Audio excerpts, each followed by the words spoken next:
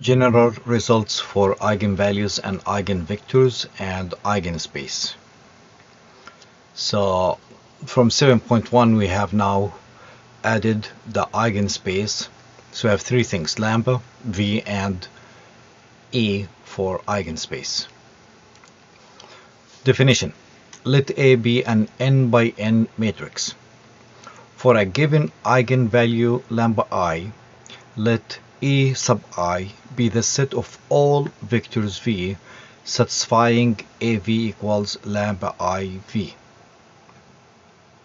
Then E, or actually it should be E sub I, is called the eigenspace of A corresponding to the eigenvalue lambda I. This E sub I is the solution set to the linear system A minus lambda I times V equals 0. Here's an example.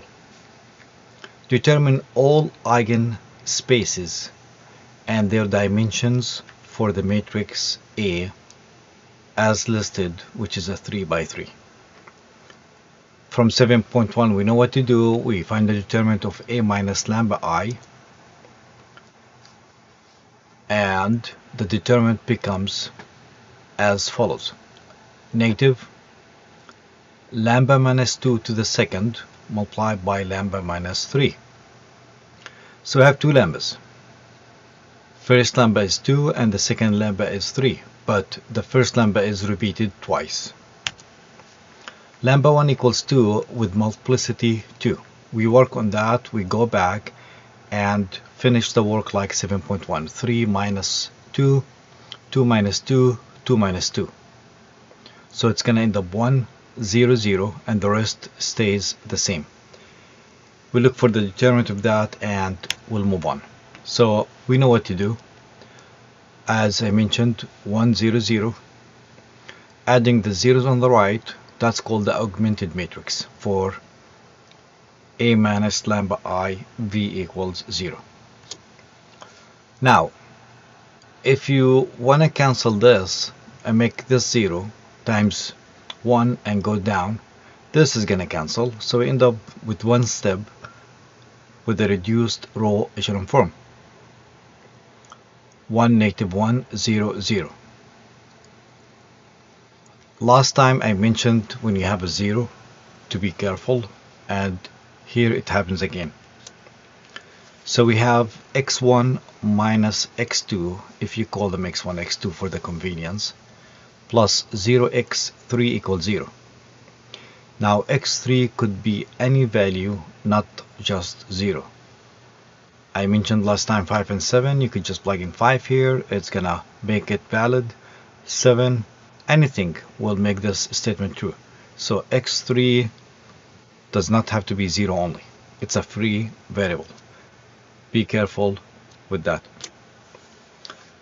So as I mentioned, x3 is being called S, and these two will give you x1 minus x2 equals 0, which is same as x1 equals x2 after you move x2 to the other side. So x1 and x2 are equal. x3 is a free variable. One more time, just be careful. Alright. Factoring out R and S as we started way back in chapter 4, we get two vectors. So lambda 2 gave me two vectors. I know it's repeated twice, and sometimes I get that from students, that if it repeated twice, is that going to give you two vectors? Well, no, not really. That depends on what you end up with a reduced row echelon form. It depends. So the eigenspace, now this is something in 7.2 that was not mentioned in 7.1. The eigenspace corresponding to lambda 1 equals 2 is written as E sub 1 equals V that belongs to R to the third, such that the vector V is, as we mentioned right here, R times 1, 1, 0 plus S times 0, 0, 1, where R and S are scalars. In short, we use the word span. span 110,001. The dimension of E1, the eigenspace E1 that corresponds to lambda 1, is 2 because we have two vectors. Lambda 1 equals 2. N1 corresponds to lambda 1. The size of E sub 1 is 2. Alright? I think that's clear now. We have lambda 1 gave me two vectors. The span of these two vectors is being called an eigenspace E1. The size is 2, but we called it N1 because it relates to or corresponds to lambda 1. Let's go for the second lambda, which is 3. So lambda 2 equals 3. We do the same thing.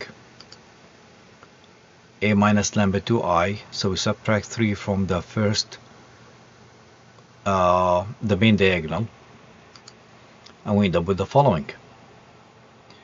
Simplifying, moving the negative 1 from down all the way to the top, and we end up with the following. Multiplying the first row by negative 1 and the second row by negative 1, so we could also change this to positive 1. We have the following. Multiplying the second row by negative 1, by 1. So I could go after this negative 1 and after this negative 1 to cancel them and change them to 0. I end up with the following. And I think we're done simplifying. So this is called row echelon form. We have the leading ones in the first column and the second column. This reads using x1 and x2 and x3, x1 plus x3 equals 0. And from the second row, x2 equals 0. That's not like the previous example, so that's normal. Which means x2 equals 0 is not a free variable. Now notice that x1 plus x3 equals 0, which means x3 is the opposite of x1. So if you call x1 the free variable t, we end up with the following. x3 will be the opposite, which is negative t. Factoring t out, we'll get the vector 1, 0, negative 1. So what is E2? The eigenspace corresponding to this lambda, lambda 2, which is 3, is E2 or E sub 2 equals V that belongs to R to the third, because we are in R to the third, such that V is t multiplied by 1, 0, negative 1, which is called the span of the vector 1, 0, negative 1. And this is the basis for E sub 2. So the dimension of E sub 2 is 1, and that is n2 equals 1. So for lambda 2 equals 3, E2 is the span of 1, 0, negative 1. The size or the dimension of E2 is called n2, which is 1. So lambda 1 gave me two vectors, and lambda 2 gave me one vector, and which means I have everything and it's not defective. Note, lambda 2 equals 3, meaning x1 plus x3 equals 0 and x2 equals 0. Well, if you let x3 equals t instead of x1, you end up with the following. Minus t 0t, instead of the previous page, was written as t and 0 as negative t, which is fine. So E2 in this case is negative 1, 0, 1 as the basis, compared to this page, which is 1, 0, negative 1. They're both the same. If you graph, it's the same line. Another comment. Notice that negative 1, 0, 1 is a scalar multiply of negative 1 times 1, 0, negative 1. So either vector will do. I get those questions sometimes from students that, what about if I do this? Is this still true? Yes, it's true. For example, the vector 1, 1, let's say if it's in the solution key for a problem and a student writes 2, 2, that is still the same thing. Notice when you graph 1, 1 as a vector and you span or use the spanning, that's gonna give you a line that makes 45 degrees through the origin and going through 1, 1. So if somebody else writes 2, 2 instead of 1, 1, that's still the same spanning set, same solution set, which is a line making 45 degrees with the origin, from the origin with the x-axis. Alright, summary. So this is our A. We came up with two lambdas. Lambda equals 2 and lambda equals 3. For lambda equals 2, lambda 1 equals 2, with multiplicity of 2, we came up with two vectors, 1, 1, 0, 0, 0, 1. So n1 equals 2. When lambda 2 was 3, we came up with one vector, which is 1, 0, 1. So the dimension of E sub 2 equals 1. That is n2 equals 1. So if you add n2 and n1, you end up with 2 plus 1. That adds up to 3, which is the same as the size of this matrix.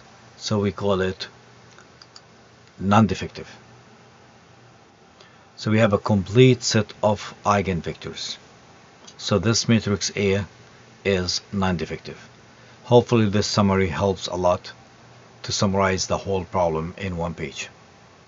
Let's take another example. Determine whether A, which is 4, negative 1, 1, 2 is a defective or not. We're going to do the same, find lambdas, find v's, and if we don't have enough vectors, we call it non-defective. In this case, n equals 2. So if we end up with two vectors, non-defective. If we end up with less than two vectors, it's going to be defective. P of lambda, or the determinant. This is a polynomial of lambda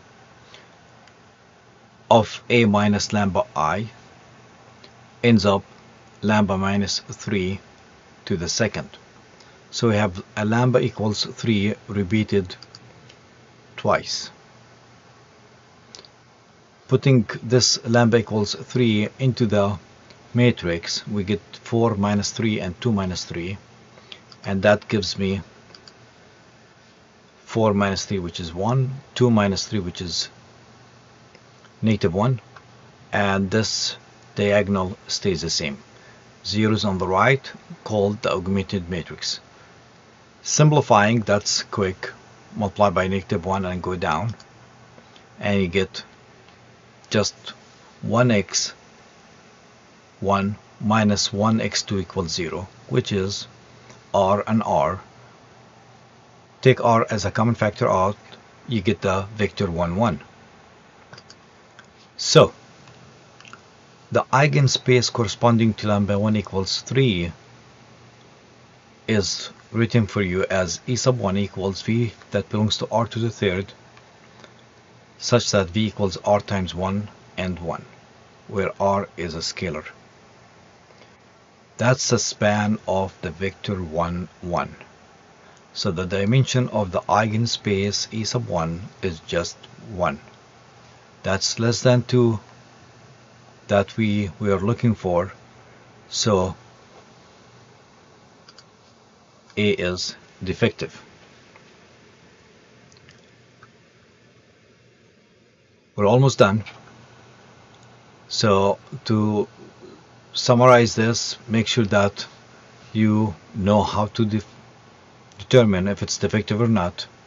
I gave you 2 clear examples, but this section was focused on the eigenspace, and that should do it.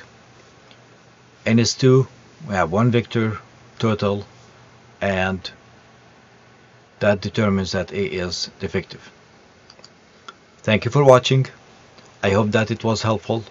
Hit the like button if you do like it, subscribe, comment below, and if you like this video, hit the bell icon to be notified when I upload new ones. Planning to upload 7.3 and 7.4 within a week, hopefully soon. Okay, until next time, peace. JaberTime.